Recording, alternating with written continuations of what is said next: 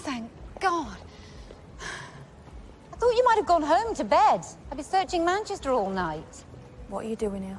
You called me? Yeah, I wanted a lift. You hung up? My phone ran out of credit. Don't have any money or savings left. How'd you find me? With effort. And asking people. I went to your club. Met your friends. They said you got angry with them. You didn't know why. When I went home today, it wasn't for clothes. I thought there might be some change in the sofa. But I'd forgotten. I hadn't thought that it'd still be there on the carpet. What, you mean? About 10 minutes before it happened, she called me. She was like, Maya. Then she called me again and she was angry. I'd always ignore it because it just meant that she was drunk and wanted someone to shout at. She blamed me for everything. I know. Then about 10 minutes later, there was this screaming. But I still didn't go out. Just stayed in my room, put my headphones on. Then the screaming stopped.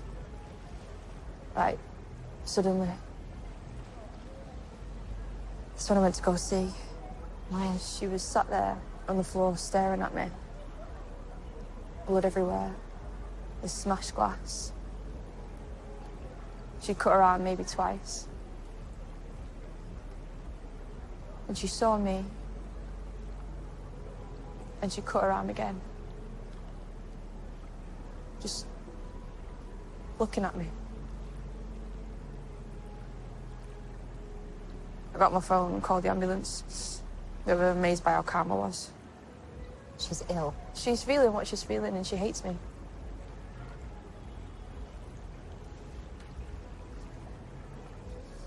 Yeah, she's ill. You don't have an excuse. What do you... I don't hate you. Then why have you been so fucking horrible? You could have asked me for money. Could have offered.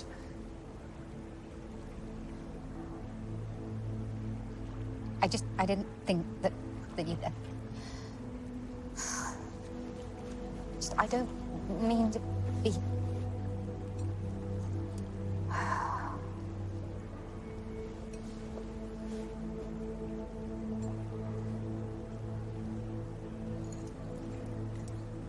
I've got problems of my own, but I know I'm the grown-up. You have to promise me. What? Whatever happens, whatever I do, you'll be there to look after me.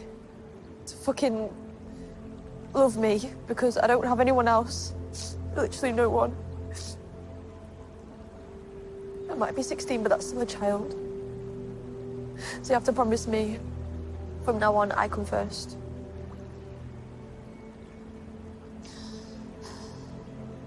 Jesus, what are you staring at is a simple... I promise.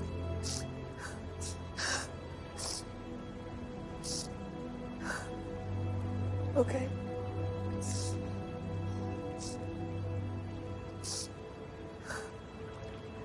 Okay.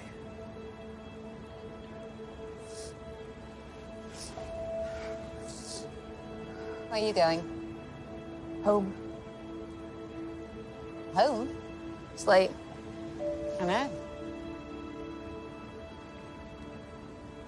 But it's your birthday.